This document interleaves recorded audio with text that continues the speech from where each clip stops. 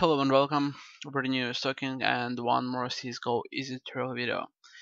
In this episode I will show you how to customize your launch options and also give you some good advices about most useful launch options and their parameters.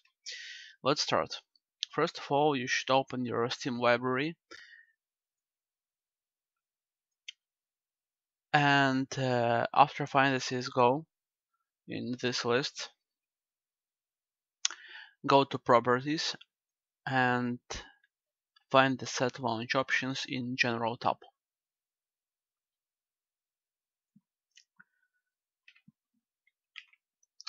First of all, two basic commands that any of you should use. The first one, -novid. This one disables the intro when you launch the game. And the second one, -console. This one enables the in-game developers console. Now we should take a little pause and understand the simple thing. If you want to set more than one launch option for your game, you should just enter the launch parameters one by one, like this, as you can see on your screen, without semicolon or any other punctuation marks. I think that this is clear and you should understand it. Now let's continue. One more command, the -freq, and the parameter for it, in my case 120. This command changes the frequency of your screen, so in most cases you do not need to use it because the game will automatically run with the refresh rate of your screen that you set in your Windows.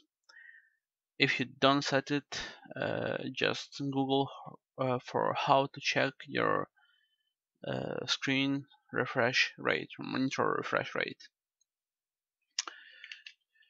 Next group of commands, high or low.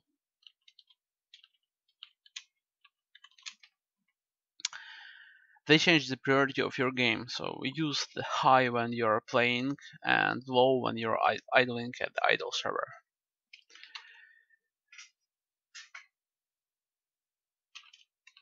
Full, windowed, and no border. This command changes the way of how your game is shown on your screen. For full screen, use the full command, windowed for windowed mode, and attention, the combination of -windowed and -no border for borderless window mode, or as some retards call it, windowed full screen. What the fuck? Also you can use -w and -h to change the in-game resolution. For example, for full HD you should use -w 1920 and -h 1080.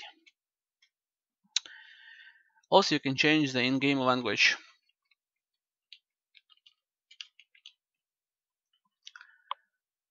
As a parameter you should use a language you want to have, like maybe English or Russian, maybe German, I'm not sure. You should test them by yourself.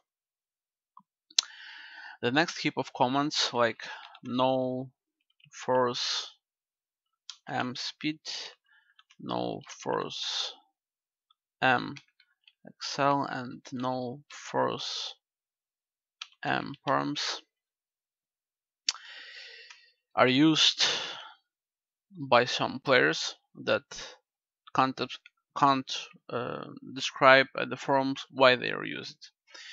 So everyone who is explaining these commands all around the internet say that they disable acceleration.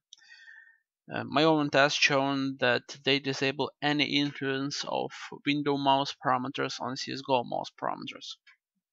Check them by yourself and you will understand how it works. The -m raw input. As I understand, this command is doing the same what previous three commands do. To be honest, I'm not using any of that commands, not this one or three previous. and I never had any problem in CSGO or CS source. I had no acceleration, no lag input, or any other troubles that are caused by some magic. Also, I saw some info that this command lags a bit and they don't recommend to use it. That's all I can say about it and about 3 previous. The minus thread or minus threads, let me check this out. Threads. Let it be so.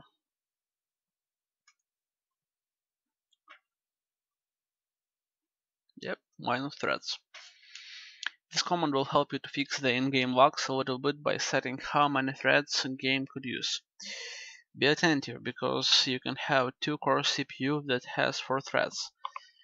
To check that, open a task manager with the combination of Ctrl-Shift plus Escape and go to Performance tab and count the boxes over here. I also hear the information that the CSGO is using maximum 4 threads, but in some cases I'm setting the parameter for threads like to 8. The next one, minus tickrate.